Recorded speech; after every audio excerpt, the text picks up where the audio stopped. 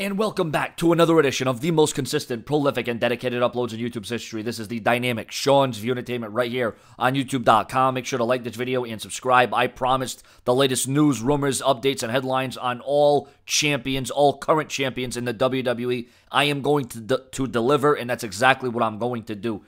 It is rumored that the reason behind Bad News Barrett's Intercontinental Championship being stolen from one WWE superstar to another week after week on Raw and SmackDown, even live events on the road to WrestleMania, is so WWE can test the waters to see how fans would respond to each individual superstar as champion. So far, it's speculated that WWE is pleased with the reactions that R-Truth and Dean Ambrose has had while holding the championship in their possession, only for it to go back to Stardust, Dolph Ziggler, etc.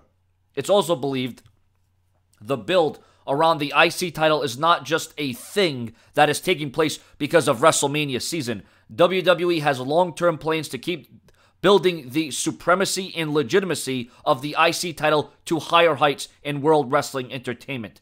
It's believed that the IC title will be brought back to the heights of when Bret Hart, Shawn Michaels, The Rock, Ultimate Warrior, Mr. Perfect, among others, had the championship, and the glory and the prestige that goes along with it. In my opinion, that's huge. That's a major booster, major boost of momentum. Like when Cody Rhodes revealed the Intercontinental title, the white version of it, I was elated. I was happy. I was like, oh, this thing's going to go far. And then once again, WWE, dropped the ball. But Cody Rhodes did a good job with that championship.